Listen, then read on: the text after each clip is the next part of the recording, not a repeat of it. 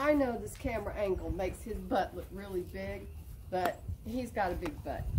So when it comes to being around a horse, they typically do not kick like this. A cow does that.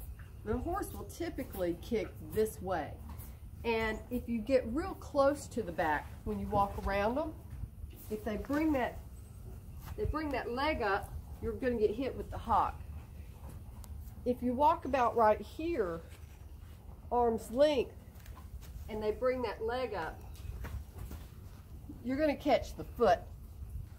Pow. So when you walk around the horse, you want to step about, you want to be as further away than that leg is long. So we're talking a pretty good distance.